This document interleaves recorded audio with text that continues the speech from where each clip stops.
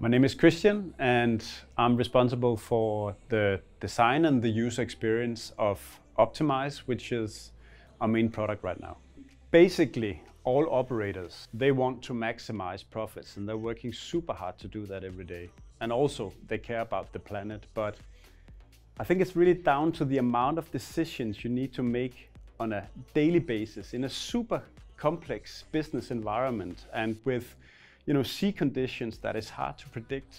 I mean, I admire that. It's super tough making the right decisions at the right point in time. And I think what Optimize really brings in that way is actually giving the operators the right insights at the right point in time so that they can be more proactive, in their guidance and instructions to the vessels at sea.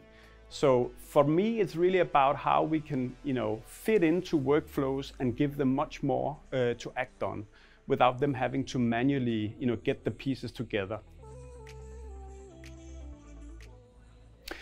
So what is UX and why it's important? I mean, parts of what we do is making sure that our screens and the information and the interaction make sense to our users. But also that it supports efficient workflows in their everyday lives. So that's kind of the obvious part of it, if you like. But what's most important is that we're involved in making sure that the features that we build in the first place offers value or solves, critical pain points for our end users in their everyday lives.